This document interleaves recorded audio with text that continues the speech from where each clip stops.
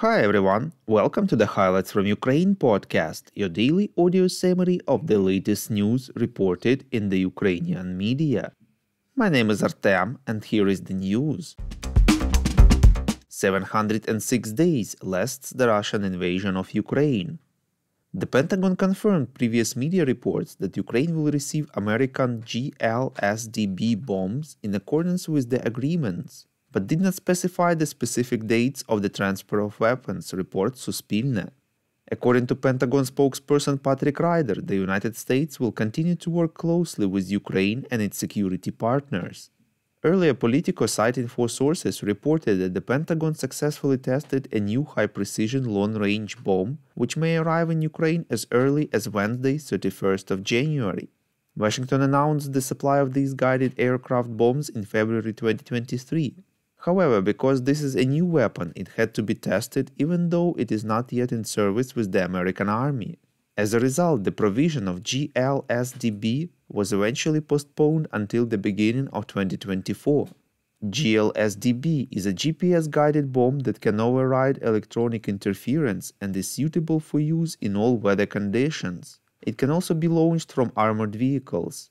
The bomb will allow the Ukrainian military to hit targets twice as far as it is currently firing from HIMARS, forcing Russia to relocate its logistics even further away from the front lines. We would really appreciate if you could recommend us to your friends and family, as well as share information on social media. This way more people would learn about the podcast and truth about Russia's invasion of Ukraine. The Cabinet of Ministers submitted an updated draft law on mobilization to Ukraine's parliament, reports Forbes Ukraine. The government originally submitted a bill on mobilization to Parliament on 25th of December, involving provisions on further conscription and restrictions on draft evaders. Lawmakers later returned the bill for revision on 11th of January, after weeks of public debate and controversy in Ukraine.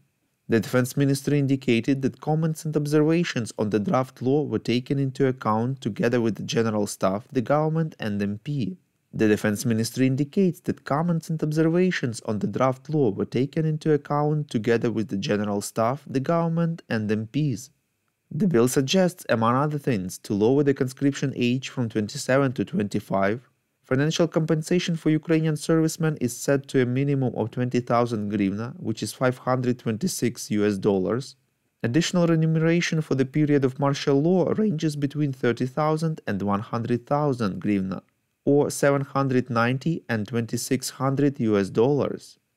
A clear term of service for the period of martial law is defined by 36 months, but with approval from the Commander-in-Chief. People with disabilities of all groups are exempt from military service, and those who volunteer to serve have a 2-month period to resolve personal issues and prepare for mobilization.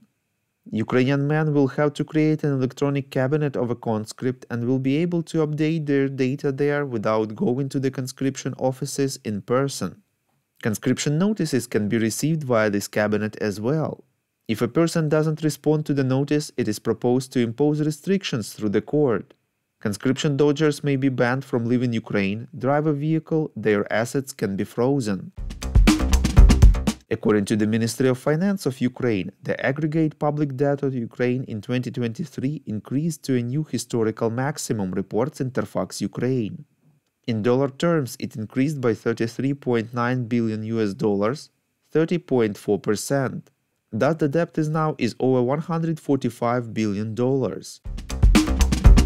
Thank you for listening to the Highlights from Ukraine podcast. We're a commercial initiative of just 2 people and we need your help to grow.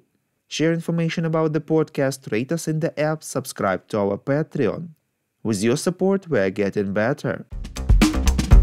We call on you to demand from governments of your countries to impose the toughest sanctions possible on Russia and its citizens to stop their invasion of Ukraine.